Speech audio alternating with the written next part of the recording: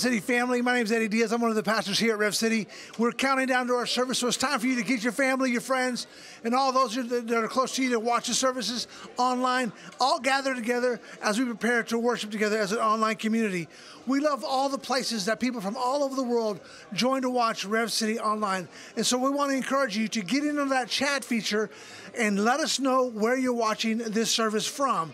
We greatly appreciate that. It allows us to be able to connect with you and give you a greater sense of pastoral connection to here at our campus. And so be sure to do that and let us know where you're at, and we'll give you guys a shout out. We want you to know that just beyond participating or viewing Rev City online through your television or through your computer, our heart is for you to belong to Rev City. And so to do that, one of the ways that we do that is we ask you to use our text feature and text the word Rev City to the number 94,000. Then fill out the connect form. Let us know that you're out there, and we'll be able to connect with you to tell you more about Rev City Church, as well as Rev City Online, and how you can stay connected. Additionally, if you have a prayer request, you can use that same text feature and choose the prompt, I need prayer, and then I will call you later in the week to pray with you online or on the phone. If you're online and want prayer, go to revcity.tv, and Jim will be there to pray with you during the service today. If you want to host a watch party, don't even know what a watch party is, we'll tell you. A watch party is basically where you open up your home and invite your neighbors, your friends, your family to come in and watch a service together. We have watch parties that join us each and every week, and we want to give you an opportunity to do that, but we need to connect with you and get you the information necessary. By the way, shout out to Council Grove, who hosts one of our watch parties every single week there at their home in Council Grove. So thank you so much for doing that. If you're on Facebook, be sure to like our Facebook page and then share this service to that page. If you're on YouTube, you can do the same, but be sure also to select that bell to let you know, that lets you know anytime that we're online. On RevCity.tv, be sure to subscribe so you can get information on Rev City Online as well. By the way, here in just a minute, we're going to post a link on our social media platforms for our new members luncheon that's taking place right after this service. So if you want to stick around for that, be sure to click that link and join us for our new members lunch to find out more about Rev City Church and Rev City Online. Well, it's about time to get into that service, so let me pray and we'll go in there. Father God, thank you so much for today's opportunity that we have to gather as an online family to worship together, to celebrate what you're doing in and through our lives for personal revival as well as revival in our communities. Thank you so much for leading us today. In Jesus' name, amen. All right, we'll see you in the sanctuary, and then I'll see you right after the service. Good morning, church. Would you all stand with us this morning? Who's ready to worship the Lord together? Hallelujah.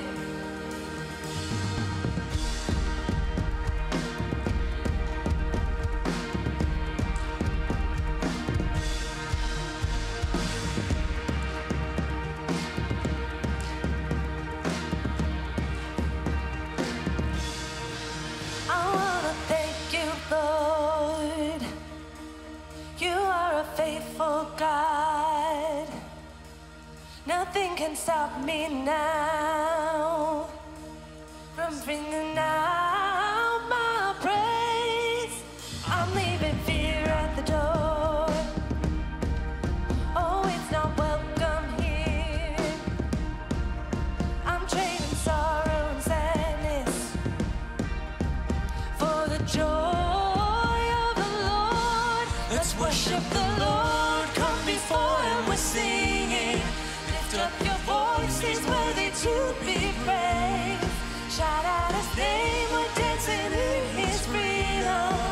And we will never, never, never stop praising His name.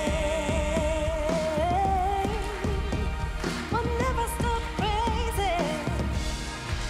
I'm stepping out of my grave clothes, trading them for all your robes. I am no longer an orphan. I am a child of the King. Let's worship the Lord. Come before Him with singing. Lift up your voice, He's worthy to be praised. Shout out His name, we're dancing in His freedom. And Let's worship the Lord. Come before him with singing. Lift up your voice, he's worthy to be praised. Shout out his name, we're dancing in his freedom. And we will never, never, never stop praising his name. I'm pressed but not crushed, persecuted but not abandoned, struck down but not destroyed. I'm blessed beyond the curse, for his promise will endure, that his joy is gonna be my strength. We're taking back our joy. You crushed the enemy under our feet. We're taking back our joy. You crushed the enemy under our feet. We're taking back our joy. You crushed the enemy under our feet. We're taking back our joy. You crushed the enemy under our feet. We're taking back our joy. You crushed the enemy under our feet. We're taking back our joy. You crushed the enemy under our feet. Let's worship the Lord. Come before him with singing. Lift up your voice, he's worthy to be praised. Shout out his name, we're dancing in his freedom. Come on. And we will never, never, never stop. Let's worship the Lord. Come before him with singing. Lift up your voice, he's worthy to be praised. Shout out his name, we're dancing in his freedom. And we will never, never, never stop praising his name. We'll never stop praising.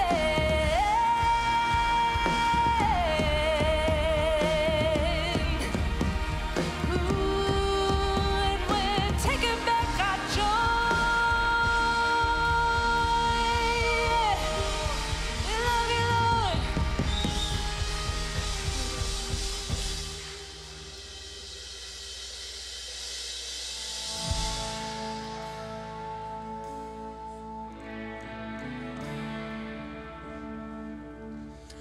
Christ is my firm foundation,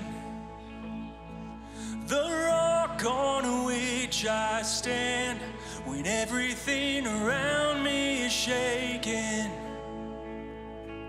I've never been more glad that I put my faith in Jesus, 'cause he's never let me down. He's faithful through generations. So why would he fail now? He won't. Come on, someone give a shout of praise. It won't. He won't. I've still got joy in chaos. I've got peace that makes no sense. So I won't be going under. I'm not held by my own strength, 'cause I've built my life on Jesus. He's never let me down. He's faithful in every season. So why would he fail now? He won't. Oh no, no, he won't. He won't fail. He won't fail. He won't. No, he won't. He won't fail. He won't fail. Here we go. Christ is my firm foundation, the rock on which I stand when everything around me is shaking. I've never been more glad that I put my faith in Jesus. He's never let me down. He's faithful through generations. So why would he fail now? He won't. He won't. He won't fail. He won't fail. He won't.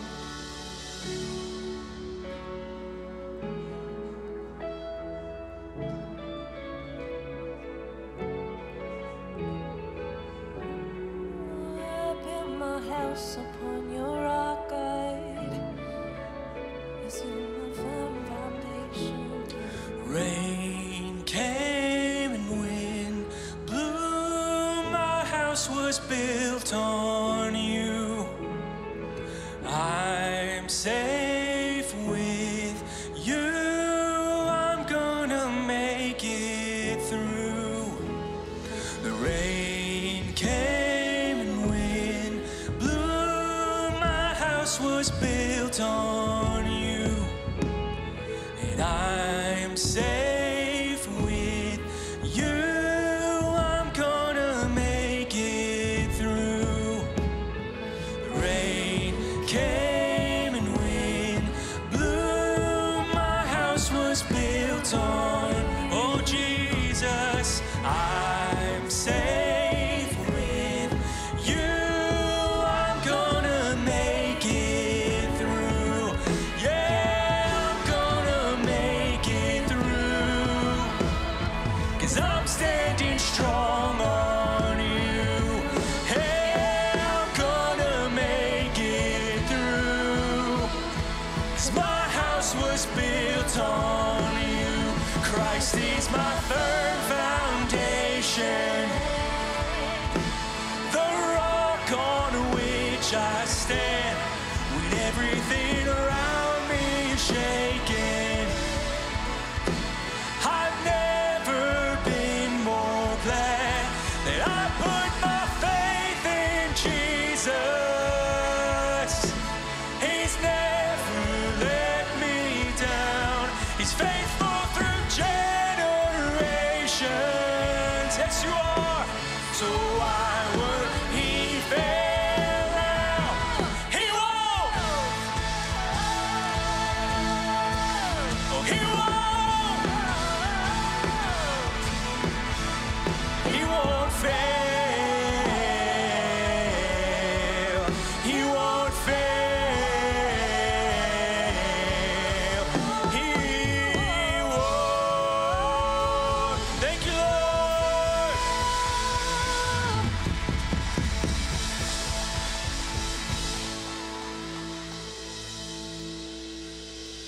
Thank you, Lord. I'm going to sing a new song. And it describes the nature of God. Would you continue to worship, though, even if you don't know it? You bring life to the barren places, light to the darkest spaces, God. It's your nature. You bring joy to the broken hearted, hope to the ones who've lost their God. It's your nature. There is no desert that your streams can run to. There are no ruins that your love won't make new. You tell the wasteland that it will bloom again. 'Cause it's your name.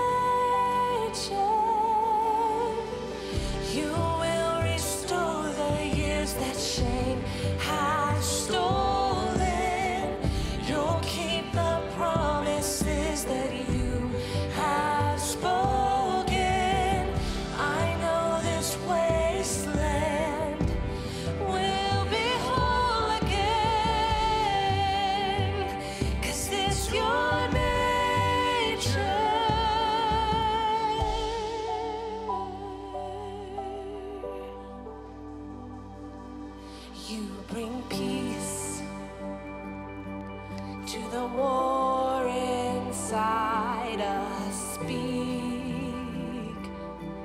and all fear is silenced, God. It's your nature. You bring joy to the broken-hearted, hope to the ones who lost it, God. It's your nature. There is no desert that your streams can run to. There are no ruins that your love won't make new. You tell the wasteland that it will bloom again, 'cause it's your nature. You will, come on, he's still restoring. Has stolen, you'll keep the promise. He's a promise keeper. Has spoken, I know this wasteland will be whole again, 'cause it's your nature. Sing out, oh barren woman, sing out, oh broken man.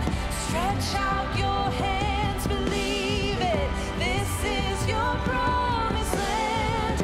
Break out of disappointment, break out of hopelessness. Stretch out your hands, believe it. This is your promised land. Sing out, oh barren woman, sing out, oh broken man. Stretch your hands out to him. This is your promised land. Break out of disappointment, break out of hopelessness. Stretch out your hands, believe it. This is your promise.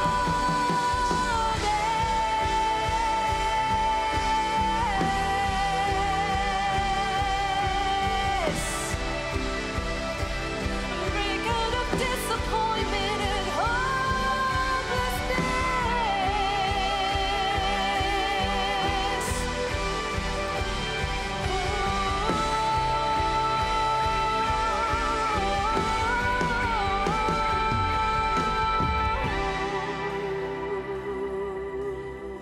Thank you, Jesus.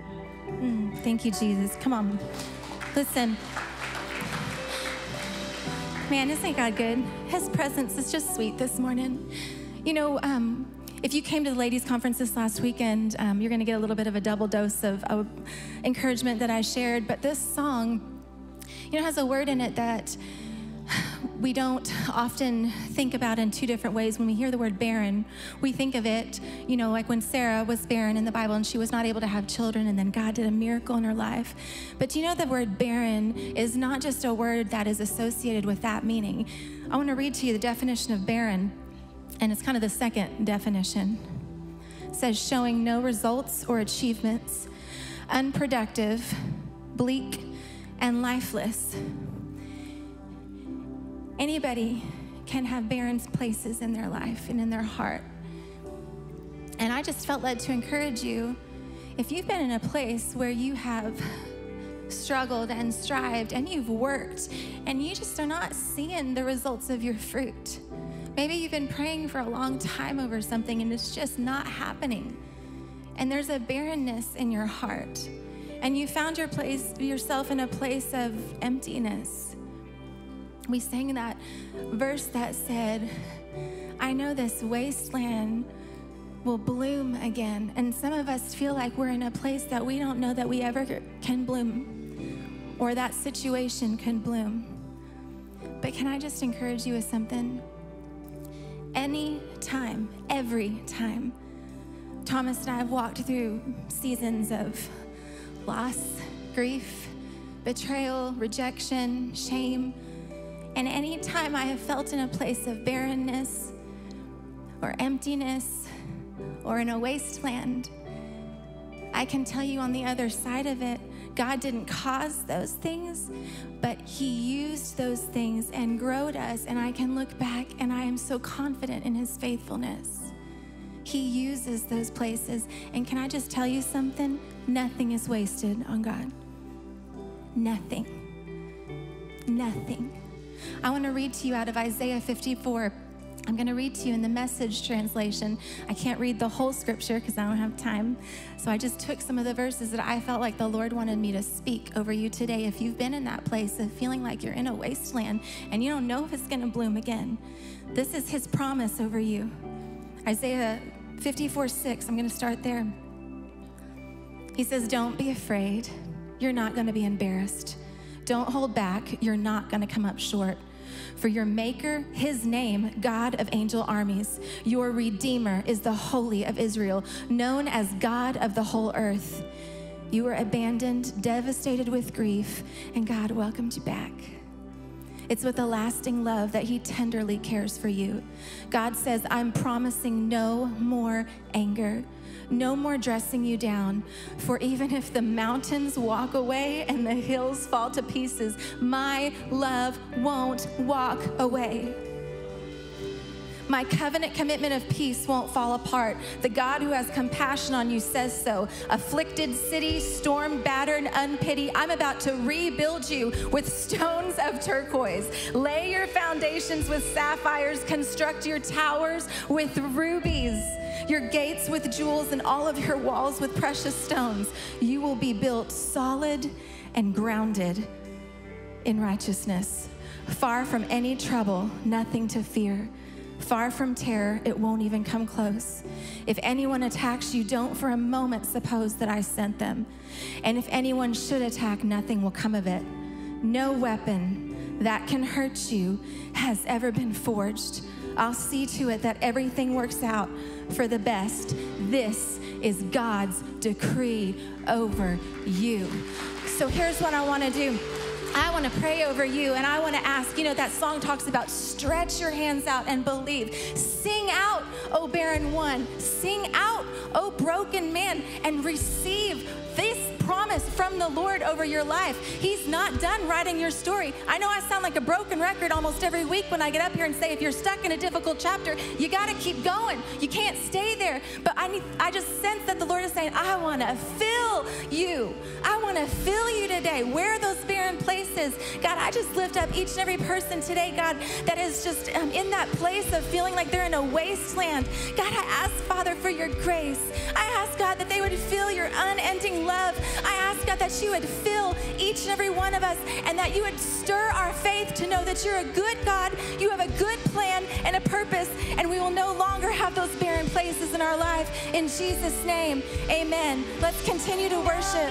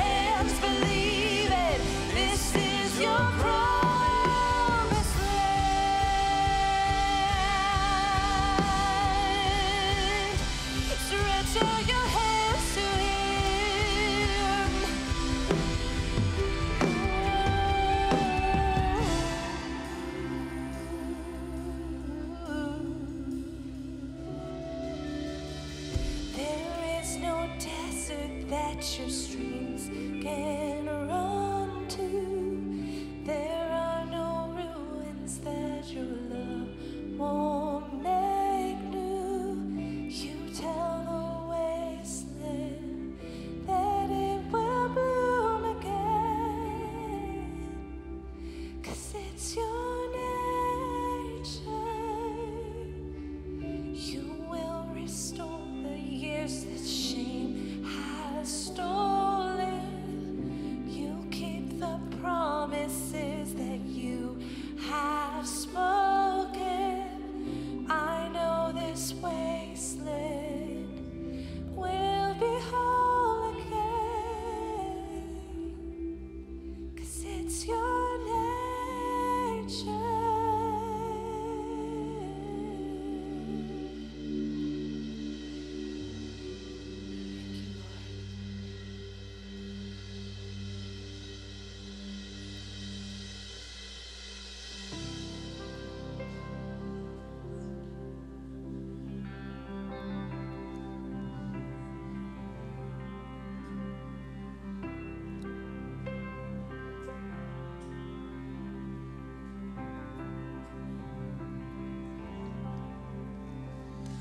When did I start to forget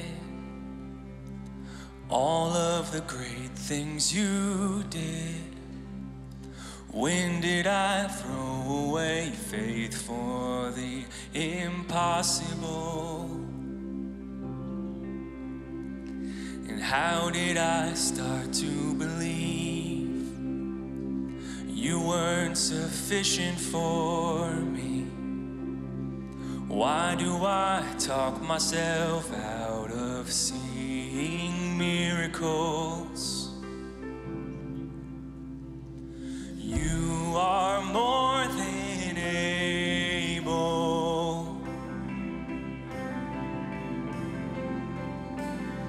You are more than able. Yes, you are, Lord. You are more than able.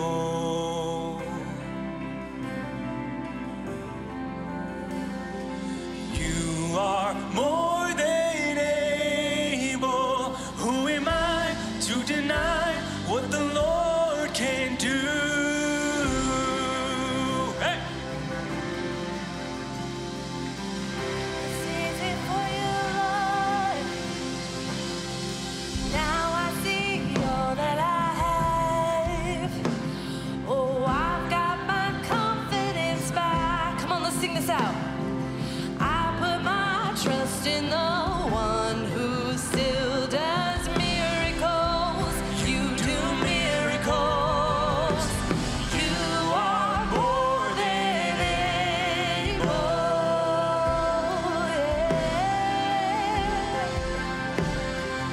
You are more than able. Yes, you are. You are more than able. We believe, we believe. You are more than able. Who am I To deny what the Lord can do. Can you imagine, with all of the faith in the room, what the Lord can do? What the Lord can do. It's gonna happen. Just let the way make it through. He's gotta move. He's gotta move. Can you imagine, with all of the faith in the room, what the Lord can do? What the Lord can do. It's gonna happen. Just let the way make it through. He's gonna move. He's gonna move. Can you imagine, with all of the faith in the room, what the Lord can do? What the Lord can do. It's gonna happen. Just let the way make it through. He's gonna move. He's gonna move. Anything is possible. Anything is possible. Anything is possible. Who am I to deny what the Lord can do? Anything is possible. Anything is possible. We believe. Anything is possible. Who am I to deny what the Lord can do? Who am I to deny what the Lord can do? Yes, who am I to deny what the Lord can do? Oh, we believe. It's easy for you, Lord. Oh, we don't limit you, Lord. 'Cause you are more than able. Come on, church, let's sing. You are more than able.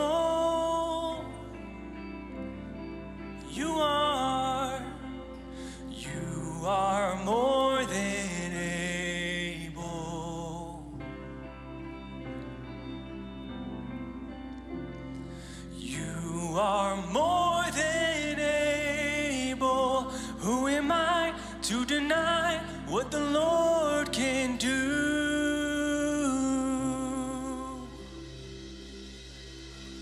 have one more song. Come on, give the Lord some praise.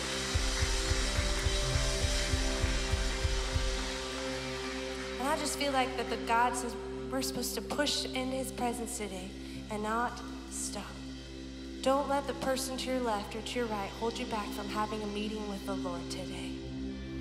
Let's turn our eyes to him. Thank you, Jesus. Lord, we turn our eyes to you. May you be glorified. Worthy is your name, Jesus. You deserve the praise. Worthy is your name. Worthy is your name. Come on, it's just you and the Lord right now. Let's sing it out. You deserve the praise. Worthy is your name. Worthy is your name, Jesus. You deserve the praise. Worthy is your name. Worthy is your name, Jesus. You deserve the praise. Worthy is your name. So be exalted now in the heavens as your glory fills this place. You alone deserve our praise. You're the name above all names.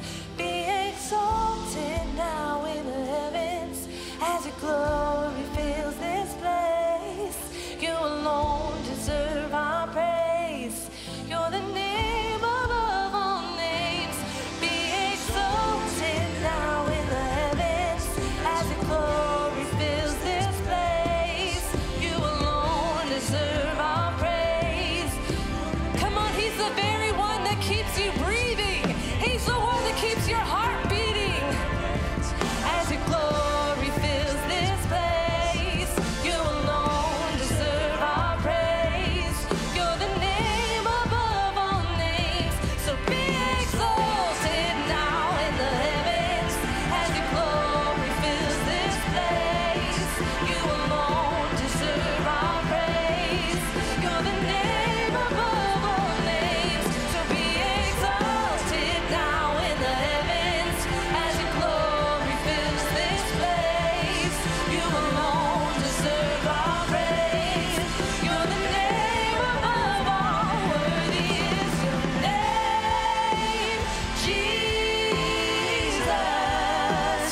You deserve the praise. Worthy is your name. Worthy is your name, Jesus. You deserve the praise. What is your name? Worthy is your name, Jesus. You deserve the praise. Worthy is your name. Worthy is your name, Jesus. You deserve the praise. Worthy is your name.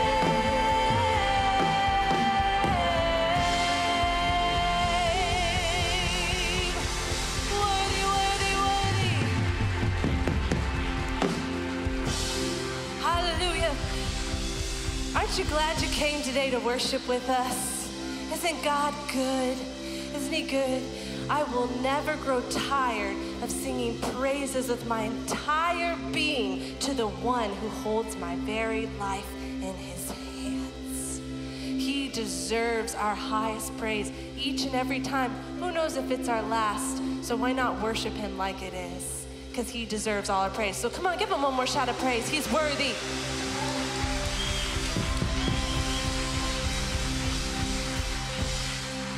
Hey, we love you. We're glad you're here. Have a seat. Let's continue in our service through our giving and check out what's happening at Rev City. There's some amazing fall events coming up. We love you. God bless.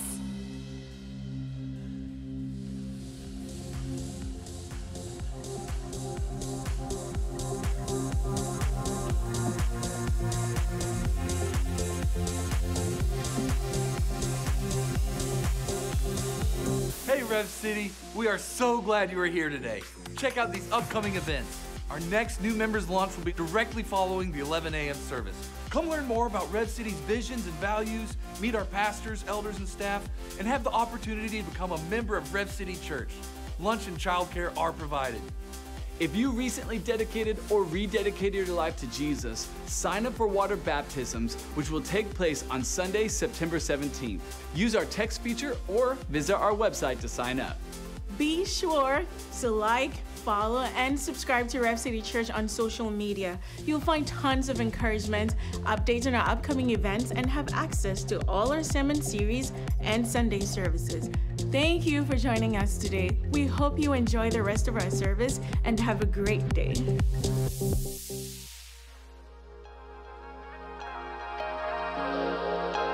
Hey Rev City friends and family, my name is Micah Barclay and I'm one of the pastors here at Rev City.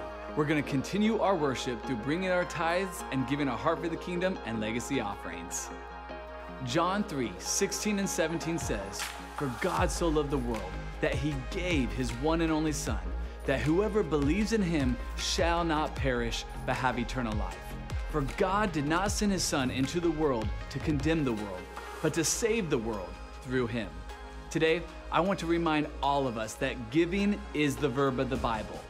God loved us so much that he gave his one and only Son. James 1:17 goes as far to say that every good thing given and every perfect gift is from above. As we prepare our tithes and offerings today, I want to encourage all of us with these truths. God was the first to give to us, and now we have the opportunity to give to him. We don't give out of compulsion or for something in return, but we give because God gave to us first.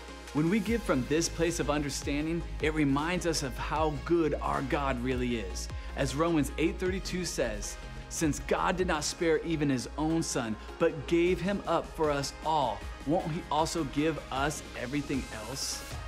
To bring your tithes and offerings, you can text the word Rev City to the number 94,000. Visit revcity.com/give, or you can give in person today by dropping your tithes and offerings in the boxes located at each sanctuary exit. Let's pray. Father, we thank you for being the first to give. I pray that we would in turn be generous and give freely as you have given to us. Thank you for your Son, and thank you for this opportunity to give. Now, we ask you to bless these tithes and offerings in Jesus' name. Amen.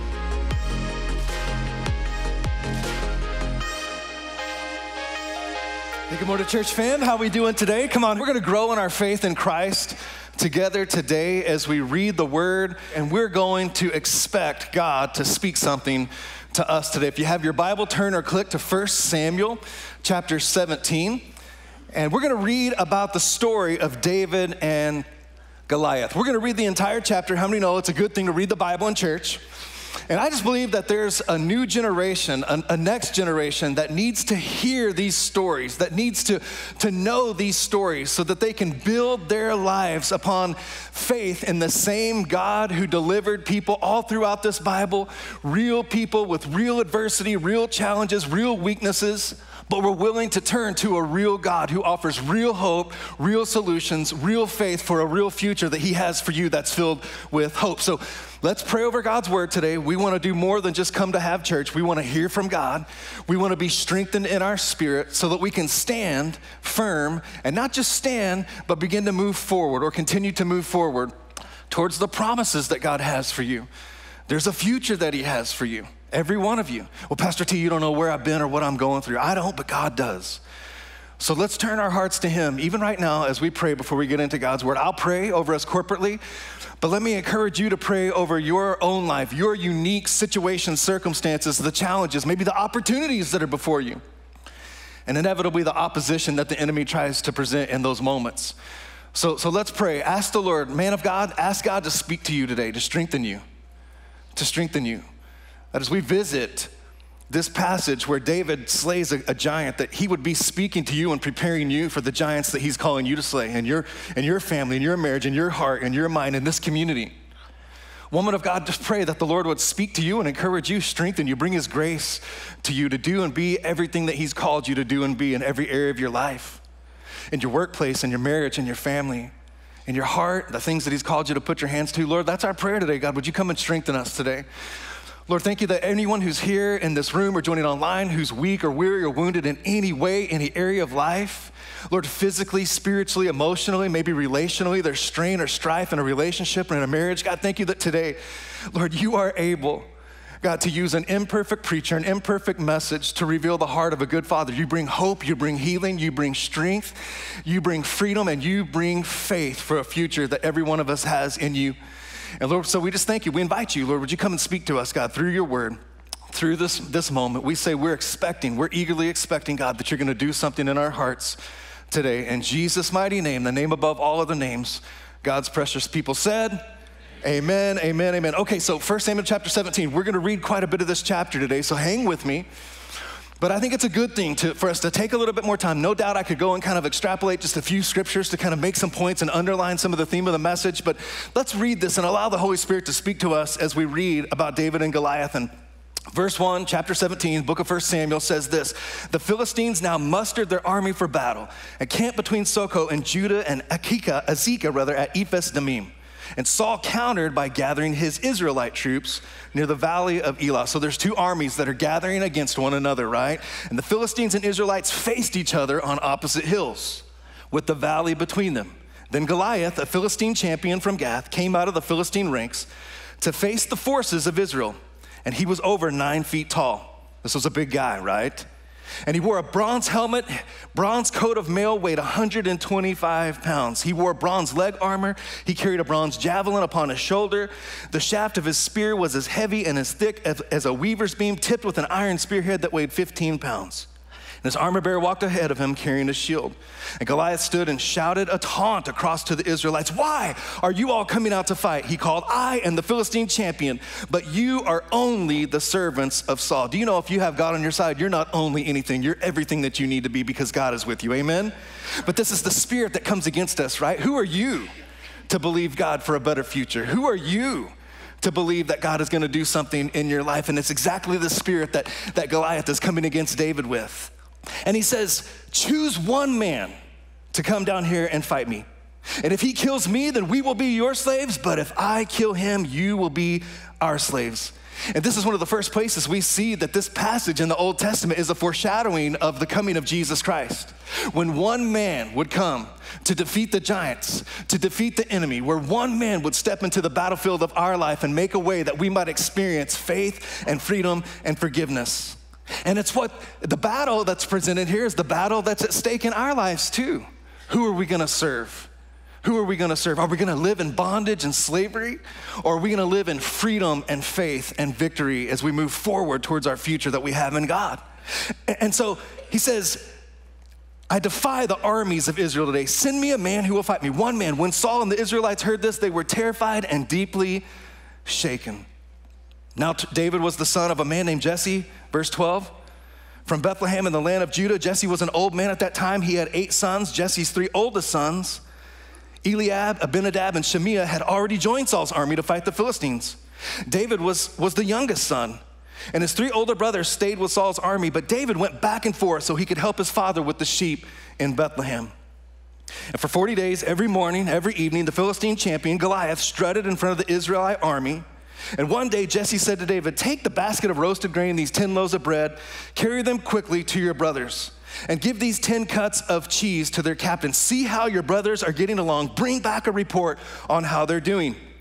David's brothers were there with Saul, the Israelite army, at the valley of Elah, fighting against the Philistines. So David left the sheep with another shepherd, set out early the next morning with the gifts, as Jesse his father had directed him. And he arrived at the camp just as the Israelite army was leaving for the battlefield with shouts and battle cries. And soon the Israelite and Philistine forces stood facing one another, army against army. It says David left his things with the keeper of supplies, hurried out to the ranks to greet his brothers. And as he was talking with them, Goliath, the Philistine champion from Gath, came out from the Philistine ranks, and David heard him shout his usual taunt to the army of Israel. As soon as the Israelite army saw him, they began to run away in fright. Have you seen the giant, the men asked? He comes out every day to defy Israel. But the king has offered a huge reward to anyone who kills him. And he will give that man one of his daughters for a wife. The man's entire family will be exempted from paying taxes. Come on, somebody sign me up for that. Say amen. And David asked the soldier standing nearby, what will a man get for killing this Philistine and ending his defiance of Israel? And who is this pagan Philistine anyway, that he is allowed to defy the armies of the living God? And the men gave David the same reply. They said, yes, that is the reward for killing him. But when David's older brother Eliab heard David talking to the men, he became angry. What are you doing around here anyways? What about those few sheep you're supposed to be taking care of? I know you're prying to see. You just want to see the battle. So David's got an older brother. Haters are going to hate, right? That's what's going on here. And how dare you, David, show up and act like you're going to be the solution to the situation. But how many know all it takes sometimes is one man who's willing to stand for the truth, right? And it says that David said, what have I done now? I was only asking a question. He walked over to some others, asked them the same thing, received the same answer. So then David's question was reported to King Saul, and the king sent for him. Don't worry about this Philistine, David said. I'll go fight him. And Saul said, don't be ridiculous. There's no way you can fight this Philistine and possibly win. You're only a boy. He has been a man of war since his youth. Come on, when God's calling you to something, when God's stirring faith for something that he's prepared you for and he's invited you into, don't let anyone convince you that you are not enough if God is on your side. David persisted, verse 34, I've been taking care of my father's sheep and goats. He said, when a lion or a bear comes to steal a lamb from the flock, I go after it with a club. I rescue the lamb from its mouth. If the animal turns on me, I catch it by the jaw. I club it to death. I've done this to both lions and bears, and I'll do it to this pagan Philistine too, for he has defied the armies of the living God. The Lord who rescued me from the claws, the Lord who rescued me, come on, from the claws of the lion and the bear will rescue me from this Philistine. And Saul finally considered, all right, go ahead, and may the Lord be with you. And Saul gave David his own armor, a bronze helmet, coat of mail. David put it on, strapped the sword over it, took a step or two to see what it was like, for he had never worn such things before. I can't go in these, he protested to Saul. I'm not used to them. So David took them off again. And this just speaks to us about not trying to be something that you're not, to impress people or to kind of adhere to a pattern of expectation that the culture has for you. David knew if I try to be someone else, if I'm not true to my authentic self, to who God has made me and what the experience that he has uniquely and specifically and intentionally allowed me to have, then I'm not gonna actually be able to win the battle. I can't try to do it any other way than the way that God has formed and fashioned in my heart. And so it says that he said, I can't take them. I gotta go in the strength that God's given me. And he picked up 5 smooth stones from a stream, put them in a shepherd's bag, armed with only his shepherd's staff and a sling. He started across the valley to fight the Philistine. Goliath walked out towards David with a shield bearer ahead of him, sneering in contempt at this ruddy-faced boy. Am I a dog, he roared at David, that you come at me with a stick? And he cursed David by the names of his gods. Come over here, Goliath said, I'll give your flesh to the birds and the wild animals. And David replied to the Philistine, you come at me with sword and spear and javelin, but I come to you in the name of the Lord of heaven's armies, the God of the armies of Israel, whom you have defied. Today the Lord will conquer you, and I will kill you and cut off your head. Then I will give the dead bodies of your men to the birds in the wild fields, and the wild animals rather. The whole world will know that there is a God in Israel. And everyone assembled here will know that the Lord rescues his people. He rescues his people. Maybe you're here today and you need to be rescued. He's still in the business of rescuing his people, but not with sword and spear. This is the Lord's battle, and he will give you to us. I love that David's already saying God's gonna get the glory for this. And I can't do it in my own strength. But something else is true here, that God is still in the business of working with divine partnerships. He doesn't need us, but he chooses us to be the ones who carry out his will, who advance and further the gospel, who be the hands and feet of Jesus, who shine the light, who be the salt in the community that he's called us to in this day and hour, and he's still doing it. There's an assignment that he has for you. You're gonna need the Lord.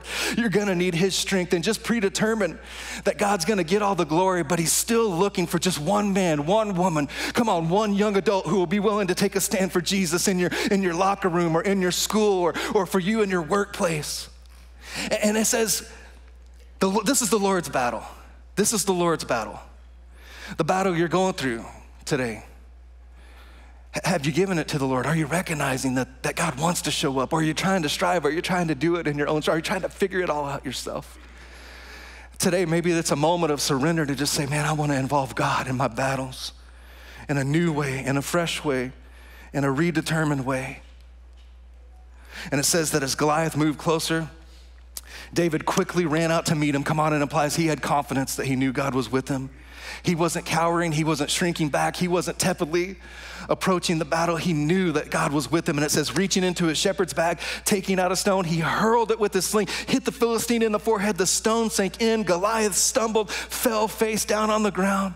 So David triumphed over the Philistine with only a sling and a stone. He had no sword, but it says he ran over and he used Goliath's own sword to kill him and cut off his head. And it says when the Philistines saw their champion was dead, they turned and ran. But the men of Israel and Judah gave a great shout of triumph and rushed after the Philistines. Isn't this a great story? Isn't this a great story? And here's what I want to encourage you with today. Giants are still being slayed. Giants are still being slayed. But you know, as I was kind of reading through this and studying, the Lord began to just highlight how there's something that's inevitably true. You turn back one page and David is being anointed to be king. But anytime that God delivers a dream, a calling, or establishes a purpose in your life, he almost always starts a process. He almost always starts a process. And it's what he did in David's life. He had David back on the family farm, taking care, tending the sheep, tending the lambs. And remember what we read, he was fighting the lions and the bears. He said, this Philistine, this giant named Goliath is nothing for me because I have been fighting the lions and the bears. So a few days ago, I had borrowed a DVD player from the church to take it home, and I was watching, kind of previewing some DVDs, some curriculum that I was considering using in my men's life group that's gonna start here in a couple weeks. I wanna encourage you, get involved in a life group, do community with one another, do life with one another. Some of the greatest ways that we take strides in our faith and we grow and we get healed and restored and made whole happens outside of this room and in small gatherings with other believers. So I was previewing some of this curriculum, and so I had the DVD player out, and my kids saw that I had it hooked up, and so they went down in our basement. We've got this game closet, and there are shelves upon shelves of old DVDs from raising kids for 17 years, all the road trips that we've taken, and so they're kind of dusty, but they started to just look through these old DVDs, and just memories began to flood my own heart and my own mind about just sitting and watching those movies with our kids or all the road trips that we've taken as a family. And the first movie that they pulled out, believe it or not, was The Wizard of Oz. They wanted to watch The Wizard of Oz. Come on, that's a good story, set in a good state. Someone say amen. So they turned on The Wizard of Oz, and I was struck by this scene where Dorothy and the Straw Man and the Tin Man are making their way forward, and they say, do you think we'll encounter any wild animals? And the Straw Man says, well, probably. And he said, but we might need to be concerned about lions and tigers and bears. Oh my. And the pace kind of picks up frenetically, you know, lions and tigers and bears, lions and tigers and bears, lions and tigers and bears. So those are three things that were threatening to keep Dorothy from her destination. And here's what I want to encourage you with today. I understand it's kind of a cheesy pastor play on words, right? I'm just embracing it today. Because sometimes it's those things that help us remember and retain things the best, right?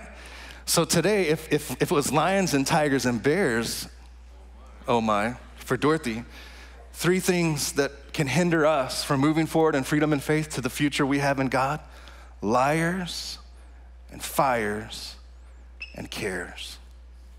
That one of the first lions that you're going to have to defeat are the lies and the deceptions that the enemy tries to introduce to you about yourself, about your God, about your spouse. And the Bible says in 1 Peter, it says this, it says that be sober, be vigilant. Your adversary, the devil, roars around, walks around like a roaring lion, seeking whom he may devour. So I love that it says may devour. It doesn't say can devour. Here's what that means to me. It means that he's looking for the opportunity to do it. It means he doesn't always have the capacity to do it. It doesn't imply ability, it implies opportunity. He's looking for those he may devour. Here's what it speaks to us is that there are some that he's going to be able to devour, and there are some that he is not. And my encouragement to you is, come on, let's be found in that camp that figures out the ways to begin to live our life, build our life. Come on, we sing about it this morning, on a firm foundation, in a way that causes that roaring lion to come around to us and realize he is not going to be able to devour or destroy us. So here's what I want to encourage you with, because remember, we're talking about liars and fires and cares. And one of the things that I believe separates those two camps, people that may be devoured and people that may not be devoured, is this. The open doors or the opportunities that we allow through our agreement with the devil's lies and deceptions. Through our agreement with the devil's lies and deceptions. And here's what I know, in a room this size, there's an area of every one of our lives that there's been a lie that's been introduced about who you are, about people in your life, about who God is or who God isn't. And inevitably, this is a temptation that we all have, is to kind of begin to believe something that's not true. And it begins to cause us to begin to live in a way that is not the full victory that God has for us. So the devil is a liar, and we have to overcome liars and fires and cares. So he's the father of lies. Did you know that that's what John 8 says? That Satan is the father of lies. That he's always hated the truth. There's no truth in him. It's consistent with his character. We sing that song about it's your nature. God's nature is to heal and restore and forgive and make new. It's his character, it's his nature to be a liar. It started right in the book of Genesis, about as far back as you can turn in your Bible. Genesis chapter 3, the serpent, it says, verse 1, was more crafty than any of the wild animals the Lord God had made.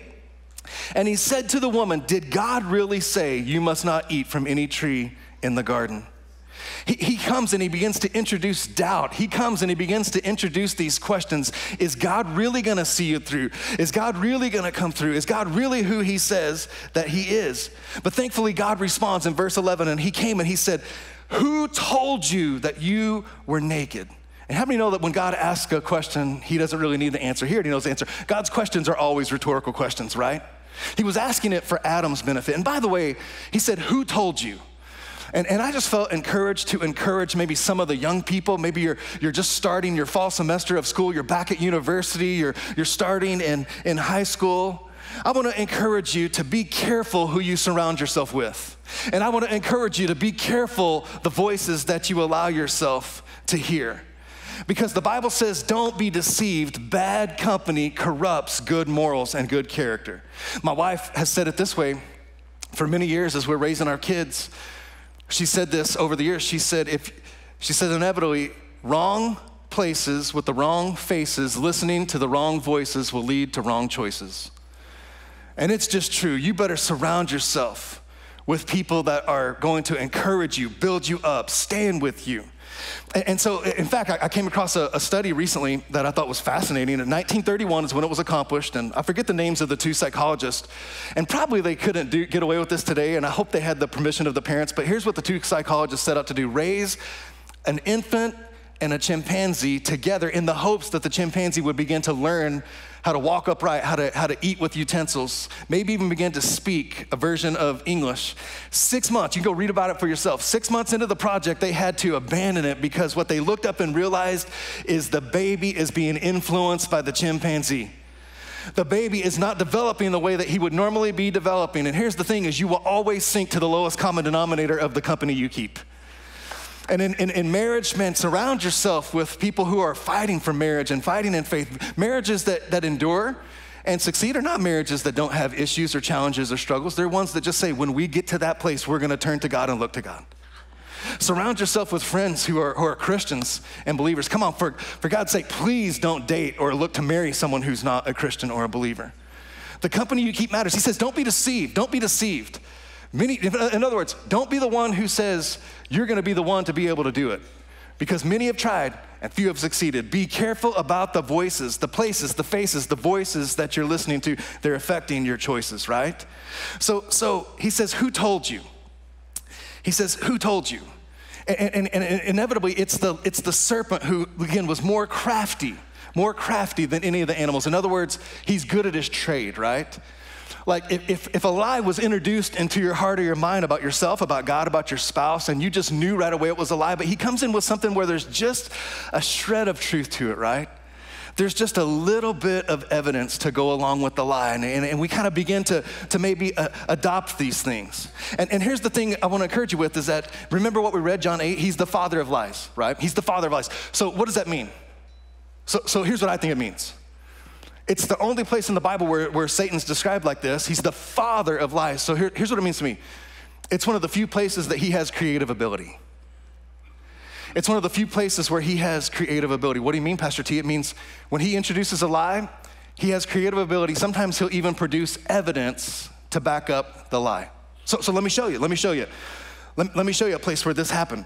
Genesis chapter 37. You remember the story of Joseph. Joseph had a dream. Joseph had favor with his father, remember? And his brothers began to despise him from it. Maybe he kind of overshared some of the good, big things, dreams that God had put in his heart. He might have done better to just kind of keep that quiet, and just trust God's timing for releasing him into those things.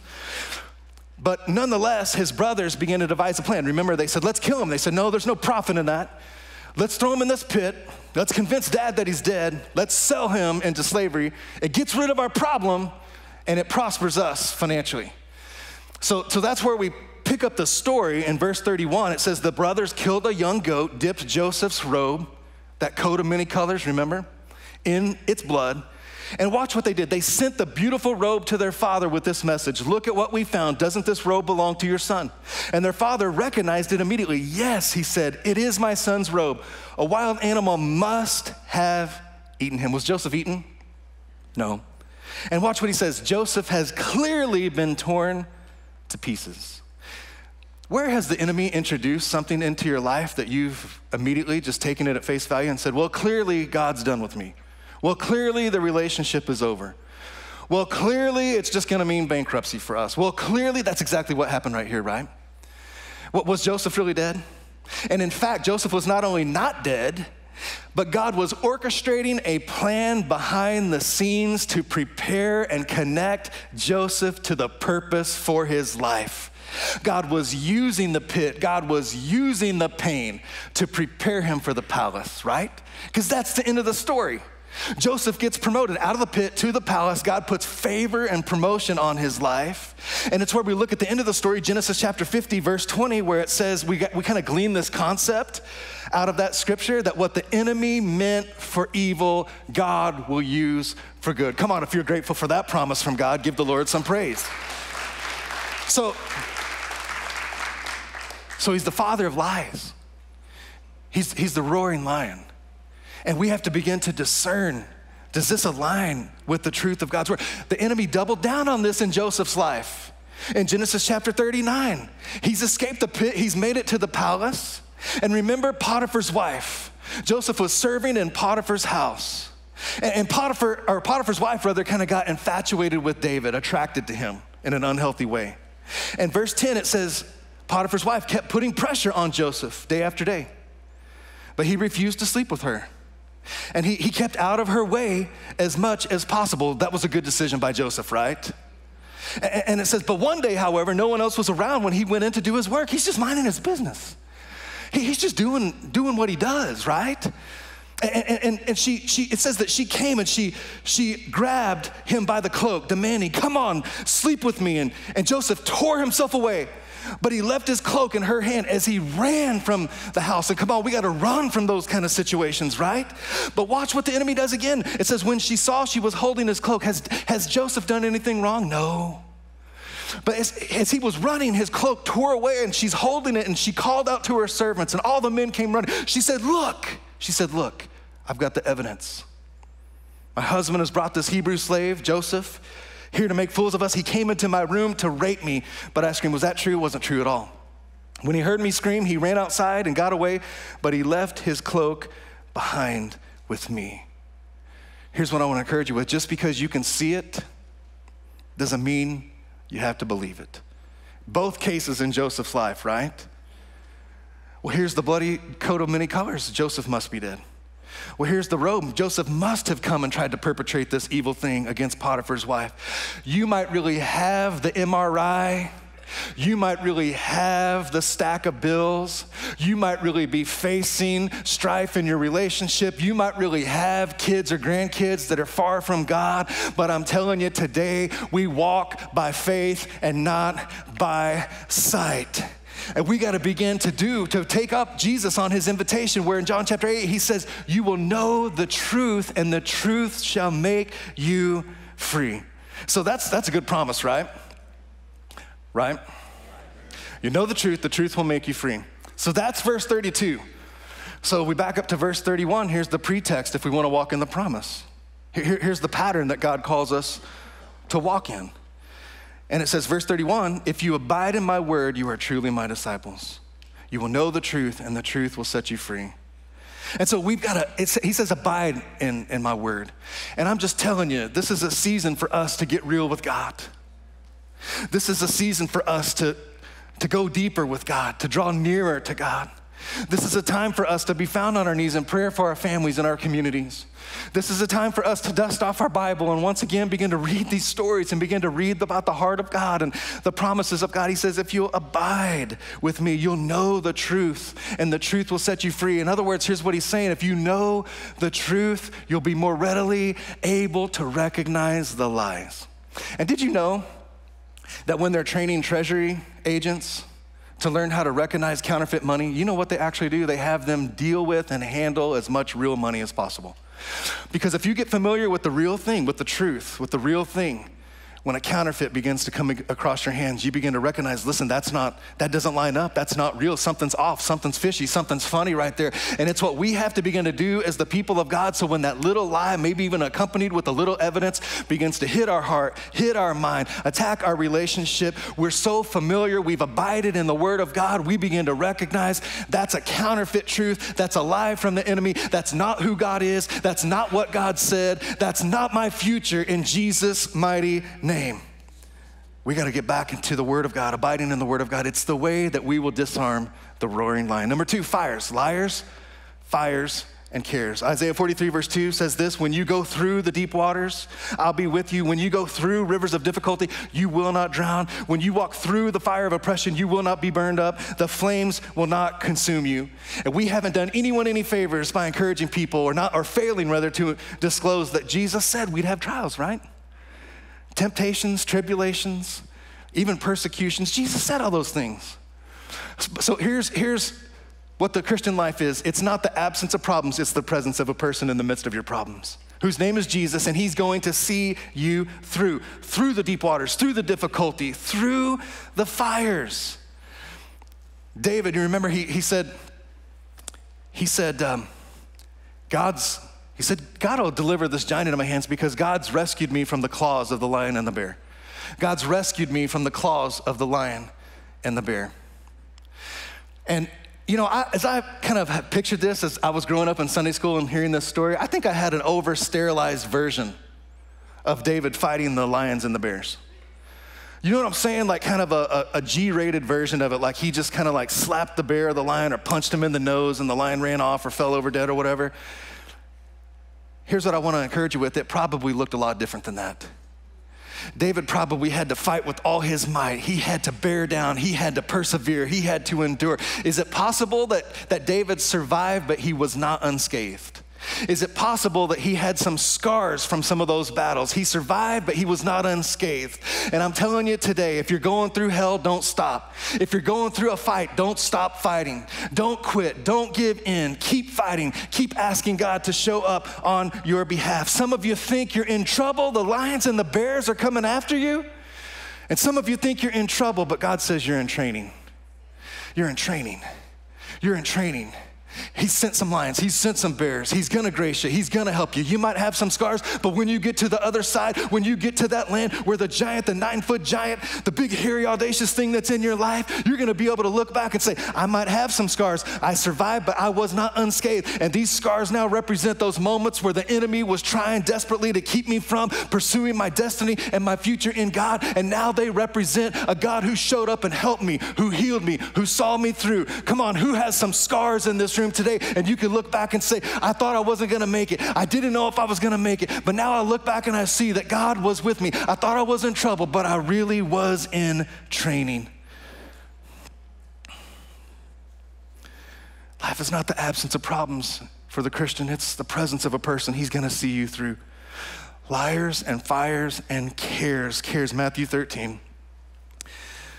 And Jesus is telling the parable about the kingdom of God. He's saying it's like seed. And remember, he talked about seed that's thrown on hard ground. He talked about seed that sprouted up quickly and then withered away because it did not have roots. And he says in verse 22, he says, as for the seeds that were sown among the thorns, this is the one who hears the word, but the cares of the world and the deceitfulness of riches choke the word, and it proves unfruitful. So I mentioned this a couple weeks ago. It bears repeating before I dig into this. Poverty and lack are not virtuous in God's kingdom. A willingness to kind of be content with what you have, a willingness to give and sacrifice, that's virtuous. But poverty and lack are not virtues in God's kingdom. If you think they're virtues in God's kingdom, go visit a third world country and just watch. Look at all the crime and the sickness and the disease. Poverty and lack are not virtues in God's kingdom. We need kingdom-minded, Christian, Christ-following builders, entrepreneurs, owners of companies who are prospering greatly so that they can be a blessing to their family, their community, to their churches, to advance the gospel, to further the kingdom of God. The Bible says that it is Him who gives us the power to create wealth. The Bible does not say that money is the root of all evil. It just says the love of money is the root of all evil. So let's just establish that, all right? That God doesn't despise greatness or prosperity. He just resists pride. That's just us kind of placing our trust and our faith in the systems or the structures or the resources of the world, right? So he says, it's like one who hears the word, but the cares of the world, the deceitfulness of riches choke the word out, and it becomes unfruitful. In Luke 18, we find a passage where Jesus is speaking with the rich young ruler, and that's how we know him, right? And remember, just to paraphrase the backstory, the rich young ruler has said, how do I be righteous? And Jesus said, well, you need to do this, this, this, and this. He said, I've done all those things. And Jesus said, well, there's one thing you're yet to do, and that's sell everything you have, give it to the poor, and come and follow me. And it says that the man became greatly perplexed because he was very wealthy. And he made a decision right there that he was going to prioritize the systems and the status and the structures and the definitions of success that the world offered over the significance that Jesus was offering him. And you know, there might be a little bit of liberty that I'm taking with this, but a few years ago, I feel like as I was studying this passage, the Holy Spirit really showed me something, spoke to me something. We know him as the rich young ruler, right? And I feel like the Lord said, if he had been willing to say yes to what I was calling him to, he would have been one of the men that I was willing to use to write the New Testament. And we would not just know him by some generic term, we would know his name. And when I told you to turn in your Bible to whatever, there was an invitation. These were not empty words. These were not hollow words. Jesus really meant what he said when later on in that verse, later on in that chapter, he said, no one has left their family, has sold their belongings to follow me, that will not receive many times over in this life and for all of eternity. Man, can we just commit that we're not gonna be a people that cling so tightly to the temporal things, to the possessions and the power, to the applause of people? When Jesus says, hey, come and follow me. Come and surrender what you have. Come and be a part. It's an invitation. It's not an obligation. We don't have to do this. But do we really believe that Jesus meant what he said when he said, man, there's a blessing on the other side of obedience? And the things that you're hoping for, the things that you're clinging to, there's something more. The world is concerned with status and success. And God is calling us to a life of significance. And there's no way, there's nothing that we can do, there's nothing we can put our time to or our hands to that's more significant than furthering the gospel of Jesus Christ. Because everything we can build on this side of eternity is all temporal.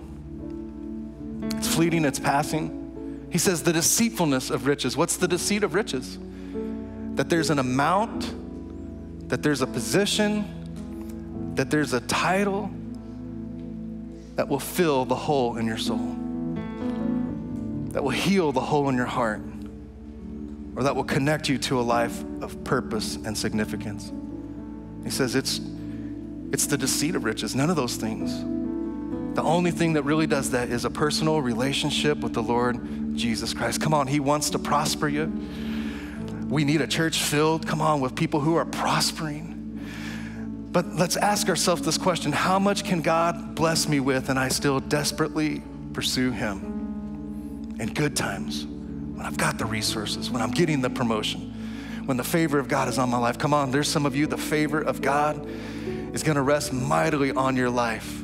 The Bible says, eye has not seen or ear heard the things that God has in his heart for you. I mean, some of you young people, listen to me. Come on, who wants to identify as a young person today? I'm raising my hand. I got my attention. Young people, listen to me. There are some of you that the Lord is gonna pour out tremendous favor, promotion, resources upon. Make up your mind today that just like David said, it's gonna be by my hand, but it's gonna be because of God's hand on my life. And make up your mind today, determine this, the light that shines from within you will be brighter than the light that shines upon you. And just watch as you make that determination what God's gonna do in your life. Come on, don't you believe it? We need a generation to get back to these stories and to get back to these principles and get back to these patterns, to be willing to take a stand. No one else was willing to take a stand. He said, I just need one man, just one person, just one woman. You'd be surprised. There's some things that God wants to do in your life, and there's a version of you that God sees in his heart that you are yet to meet. And he's calling you today to step into it. Don't limit what God can do through you. David didn't wake up that day and say, today's the day I go and I kill the giant. He woke up and he heard his father give him a simple command and an errand. I mean, call it what, he was a pizza delivery boy, for God's sake. That's what he was doing. Take this bread and cheese to your brother's camp. He was DoorDash, you know? But he was willing to say yes to the small things. He was willing to say yes to the seemingly insignificant things. What today is he calling you to? An errand for David. An errand led to the encounter with God. What's he put in your hand? What's he invited you to today? He's preparing you. He's preparing you and he's positioning you. And he's still slaying giants. He's still slaying giants. Would you stand to your feet this morning, or this afternoon now, I guess? As you're standing, would you do what is often our custom? Would you just ask the Lord, just say, Lord, what are you speaking to me today? What are you speaking to me? And I just want to give you just a little space just to allow him to speak to you. And maybe as he's speaking to you, and maybe you want to just even kind of lift your hands just like this, just a simple posture that I ask us to get into frequently, because it's profound in that this posture like this before God is a posture of presenting things that we've held on to, hurts, wounds, bitterness, unforgiveness.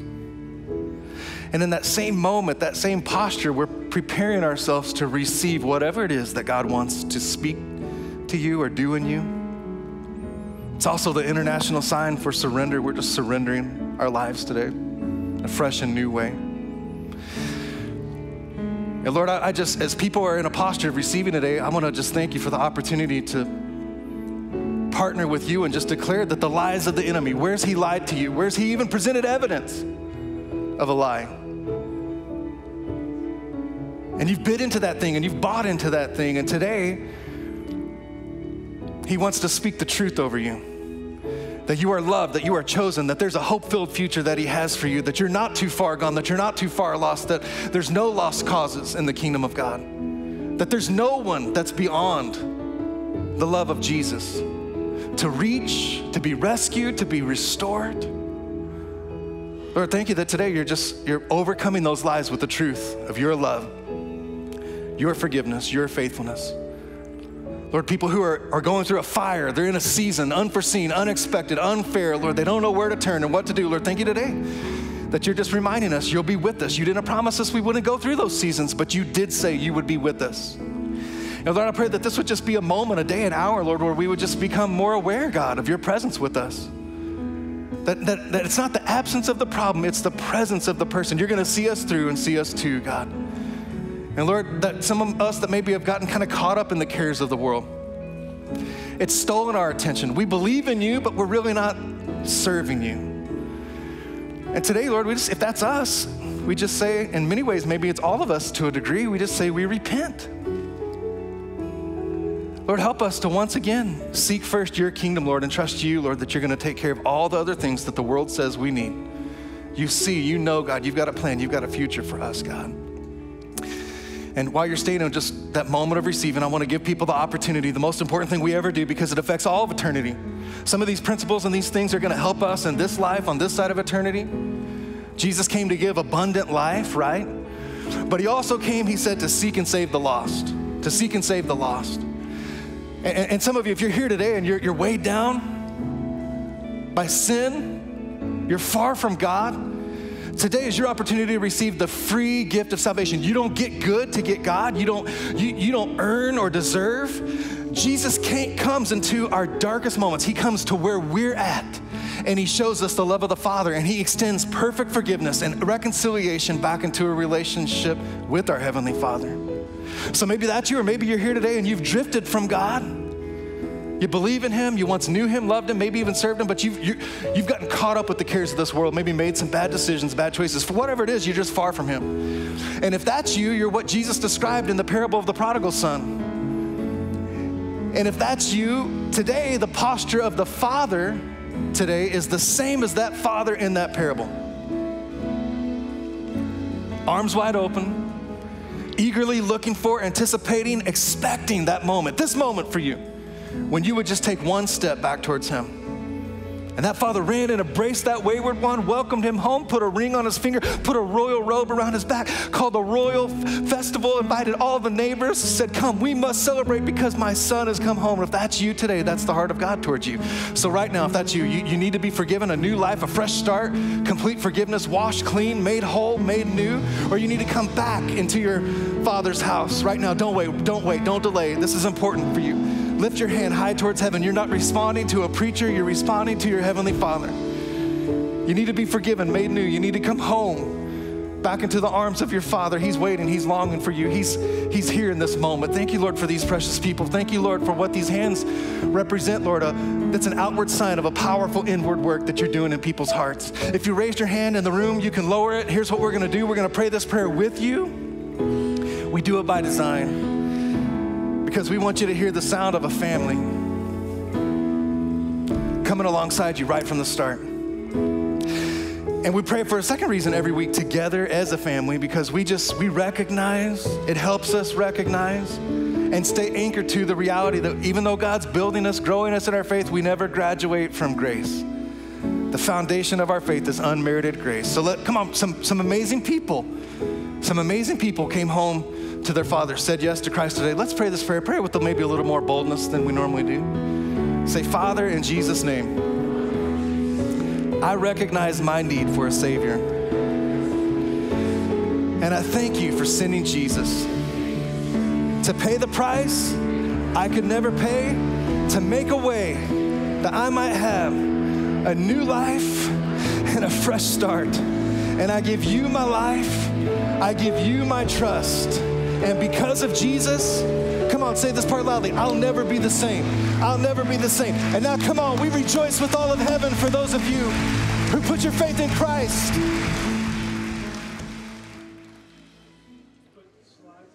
Man, what a great service. We hope that you enjoyed our worship today and hope that you enjoyed that message as well. And you heard Amity. Listen, if you dedicated your life to Jesus Christ, we want to put a Bible in your hand. So text the word Rev City to the number 94,000. Fill out that form and tell us that you want to surrender your life to Jesus Christ. We will send you that Bible in the mail this week. If you were a guest this first time, thank you so much for joining us. And we also can encourage you to use that same text feature and say that you want to connect, and we'll send you information about Rev City Church and Rev City Online. Well, we're getting ready for our new members luncheon, so hopefully you'll be able to check out, stay with us for a few moments. Click that link at 11:45 and you'll be, or 12:45, and you'll be connected right to that service. And we'll get started with our new members luncheon shortly. Hope that you had a great time today. We'll see you next week on these same platforms. God bless you guys. Have a great week.